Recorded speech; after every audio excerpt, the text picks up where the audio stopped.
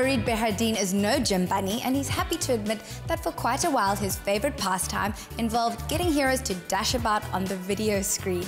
That isn't the case anymore, and Mishal went to find out why Fareed is so passionate about leaving the couch. It was tough committing to getting fitter, shedding the weight, and living healthier. Finding that right balance between family, work, and training. People don't understand.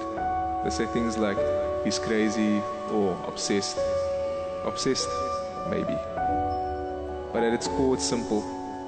All you need is shoes, water, and you just go.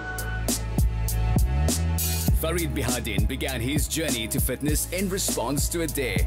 A friend of his challenged him to run the Two Oceans Half Marathon. And what began as preparation for a road race set him on the path to an entirely new lifestyle. Trail runner and blogger Fareed Behardien is an adventurous soul who loves being outdoors. He started his own blog with the intention to inspire people to get off the couch and get active. He's invited me along for an early morning trail run, and my only hope is that I can keep up. Fareed was already warming up when Mishal arrived. Hello, Fareed. Good to meet you. Hi Mishal, how are you? Nice early morning start, thank you. No problem. We're a bit late actually for my normal start time, so we'll have to add on a couple of kilometers. Oh my goodness, be kind to me. Have you always been the sporty guy? Started about 2014. I was more of a mathlete than an athlete, and with the birth of my daughter, it kind of inspired me to get out there, try and be an active parent. The bug bit then, and I've been hooked since. Seeing Fareed now, it's hard to imagine him as a 110-kilogram couch potato. And he also admits that his transformation hasn't been an easy process.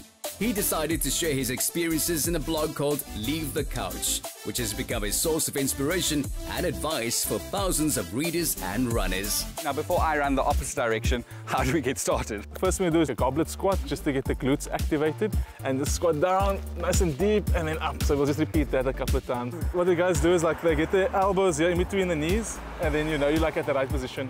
So this is like where you want to end off. So typically it's good to warm up, obviously. Coming cold, I mostly wake up and then just roll out of bed and go run. With this, activates your nervous system, gets you ready to go, and then by the time you start running, your muscles are ready and actually awake. I'll follow you. Okay, let's go. While Fareed can scamper up steep slopes with the agility of a mountain goat, he doesn't see himself a super athlete, but simply as an ordinary guy who's got a little fitter. Okay. Let's take a bit of a break. Cool. So I think we're warmed up now, so we can have a bit of a chat. Being out in nature can give you great perspective. What valuable lessons have you learned? No matter how big the mountain, if you keep your head down and keep climbing, you'll get to the top. I started blogging. I couldn't run around the block, and now I've done a couple of ultra marathons. It's just about putting in the work, putting in the effort, keeping your head down, and you can achieve whatever you want to. Running can be such an isolated sport. How do you stay motivated? It's always nice to explore different routes and to share that with your friends. At the same time, there's amazing views that goes along with it. The other thing that kept me going is the fact that you're always continuously improving, whether it's running slightly faster, climbing slightly faster, your technical aspects. The mountain changes throughout the year, and you get a different experience on the same trail, no matter what the weather. It's quite a nice sort of motivator and keeps me coming back all the time. Okay, your new friend's joint is getting cold, so maybe we should head off. Where to next? Into the distance. That seems very far. Okay, let's go. Wait for me! A project manager by training and profession, Fareed creates content for his blog with the same focus and energy that he applies to his work and his running. And he has won some major awards in the process. So this is why I keep coming back, man. This definitely makes it worth it, eh? Yeah. We're pretty fortunate and pretty spoiled, to be honest, to have a natural wonder right in the middle of the city. We have Devil's Peak, Table Mountain and Lion's Head.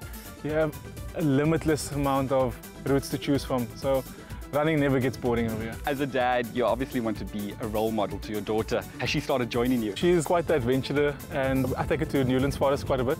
So she goes and explores and hikes with me.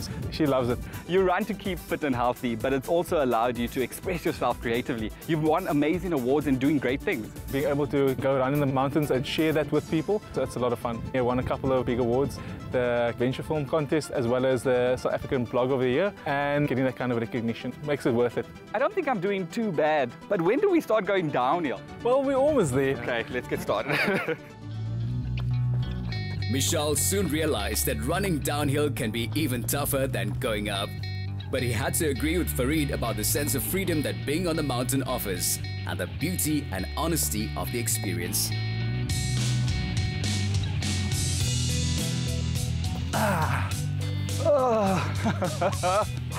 Well done, man, well done. I made it! Yeah, you didn't do too badly either, so well done. Your biggest goal is to get people off the couch and motivated. What would you say to them? I think just start and then stay consistent. I think after the third month that you're on it, it becomes just part of your life. Just start. Fareed, thank you so much. Thanks for coming. Same time next week. Yeah, just a bigger mountain this time.